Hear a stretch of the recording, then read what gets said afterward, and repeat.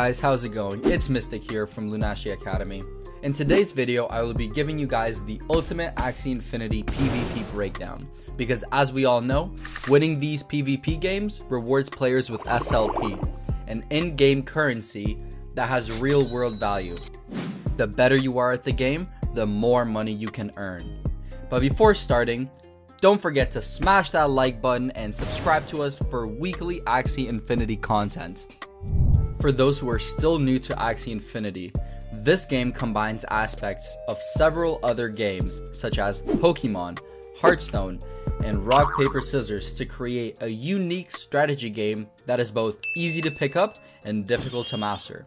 In PvP, trainers are able to go into battle, each with a team of 3 specially selected Axies, and battle it out to determine which team is victorious. In Axie Infinity, there are 9 different classes of Axies, with there being 6 basic classes and 3 unique classes. For simplicity's sake, we will only be covering the 6 basic classes in today's video, and we can make a separate video about the other 3 classes later down the line. To begin, the 6 basic classes of Axies are Plant, Aqua, Beast, Bird, Reptile, and Bug. Each of these classes are unique in their own right and have their own sets of characteristics and strengths against other classes. For example, plants and reptiles are strong against bird and aquas. Bird and aquas are strong against beasts and bugs. And finally, beasts and bugs are strong against plants and reptiles. Let's dive right into our first class, with that being plants. Plant Axies fall under a major role as tanks. Tanks soak up large amounts of damage so that the other team members may be able to survive and counterattack. Let's take a look at some of the pros and cons of plants. First being the pros. Plants come with the highest HP of all other Axies. There are a variety of tank cards in the plant class, such as October Treat for extra shield, Drain Bite and Healing Aroma for healing and a mix of damage. Or you can look into some utility cards such as Vegetal Bite, which can steal your opponent's energy, or cards like Hot Butt and Leak, which can disable your opponent's Axies. Plant Axies are also fairly easy to use and don't require a learning curve to use. However, some cons to playing plants are, due to their high HP, plants are often the slowest Axies on the team, meaning they attack last. Plants are great tanks, but are somewhat limited to their role, as plants cannot be the main damage dealers on the team.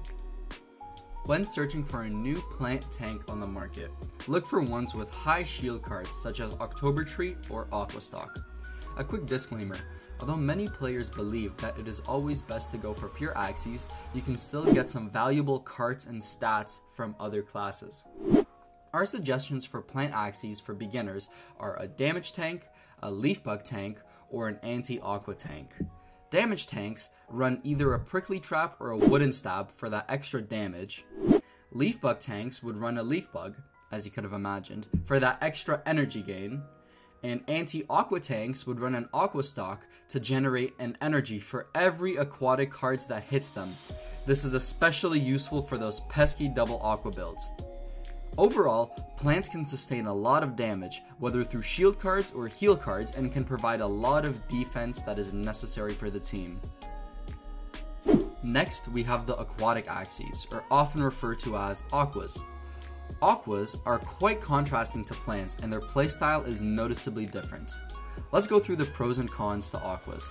First, they are the second fastest class of Axies in the game, after birds, and often attack either first or second in the round.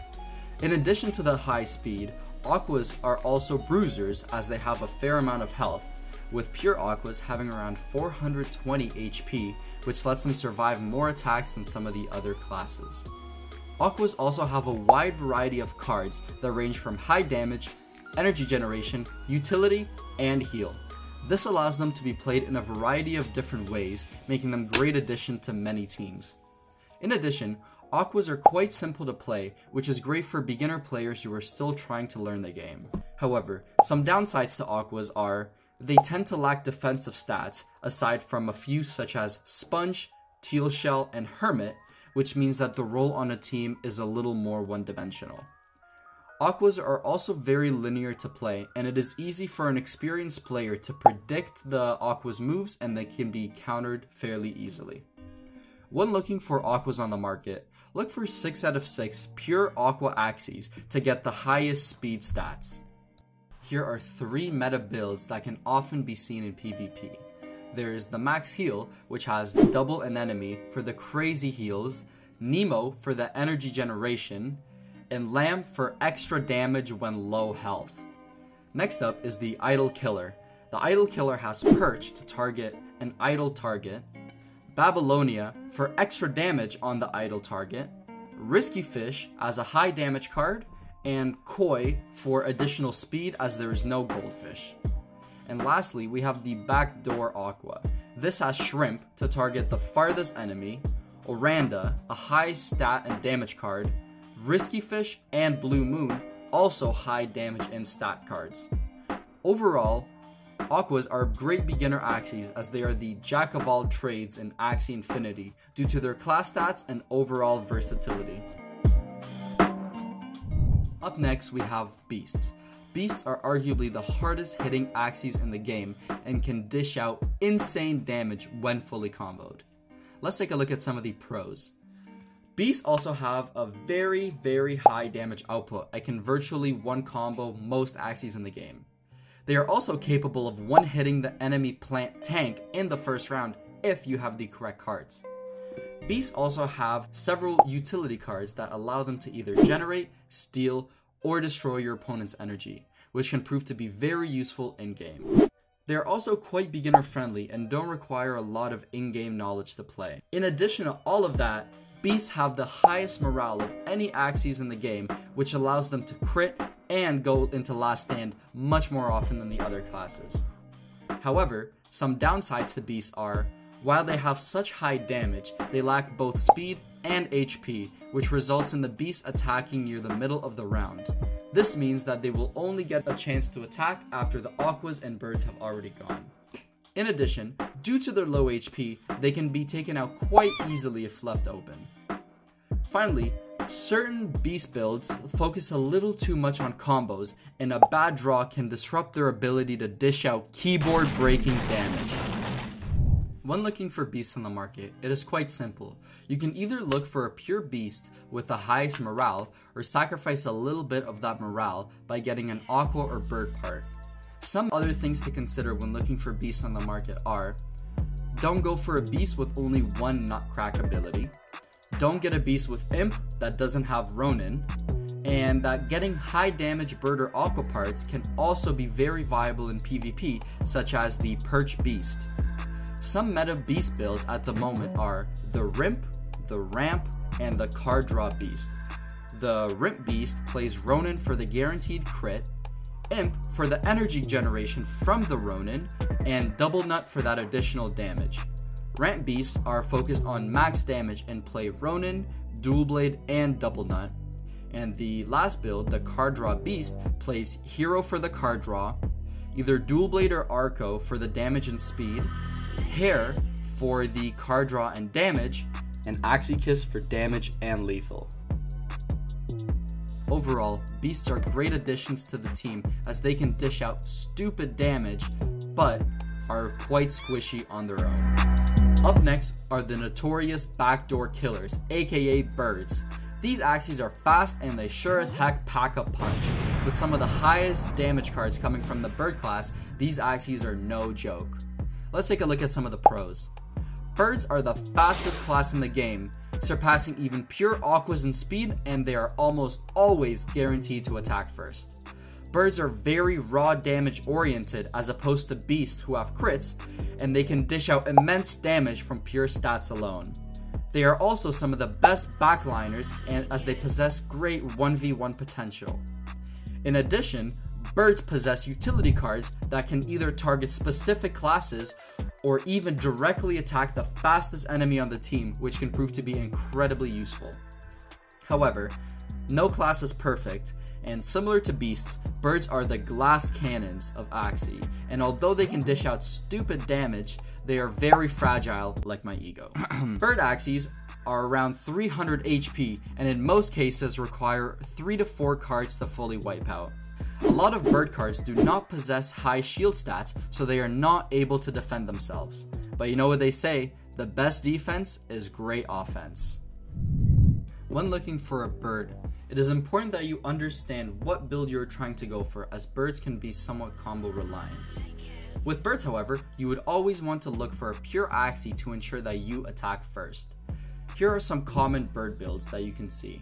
There is the backdoor bird with Dark Swoop to target the fastest enemy, Egg Bomb for damage and aroma, Blackmail for damage and to be able to remove all debuffs from yourself, and either post fight or last feather for that finishing blow. Then there's Double Talk, which puts the enemy to sleep and bypasses any shield, with it also having Egg Bomb, Blackmail, and post fight for the damage. And the max damage bird build is Peace Treaty, Kingfisher, Kestrel, and post fight. You do not want to go up against that. Jumping right into our next class, we have Reptiles. Reptiles are a tricky class to narrow down, as they can come in all different shapes and sizes and can widely range in uses. Do you want a pure damage dealing Axie? Sure thing. Do you want a utility bruiser with a stun and damage reflection? No problem. Do you want a poison stacking, poo flinging, backdoor disable tank? By all means. With that being said, narrowing down the pros and cons for this class will be a little more tricky. Let's start off with the pros. As I already mentioned, reptiles have some of the greatest utility and range in the game. You can find a reptile to suit practically all of your needs and can be incorporated into most roles of a team. Reptiles also have a very all-around stat line. They have more health and morale than an Aqua, and the same speed as beasts, all the while having much more utility. Reptiles also possess a lot of debuffs, which adds a new dimension to playing, as they can really sway the match in your favor. Some downsides to reptiles are, reptiles can still get bursted by other builds despite their stats and utility. And since there are so many different ways to play reptiles, it requires a fair amount of PvP knowledge and as a result is not very beginner friendly. When looking for reptiles on the market, here are a few different builds that you can go for, such as Termes, which plays Sticky Goo for the defensive stats and the stun, Mystic for a slow, Allergic Reaction for extra damage on a debuff target, and Chomp for the stun. There's the Bone Sail Midliner, which plays Bone Sail for the card draw and stats, Chomp for the stun, Disarm for the damage and the slow, and Venom Spray to stack poison. And lastly, there's the Tri-Spiker, with a Tri-Spiker running Tri-Spikes to target the enemy with the lowest shield, Disarm for the damage and slow, Allergic for extra damage, and Chomp for the stun. Overall, reptiles are a very good and versatile team that can be used in many different team comps, which allows them to be a very dynamic and creative play. Lastly, we will be discussing the bug class. This class is very unique and has a very specific use and playstyle to it.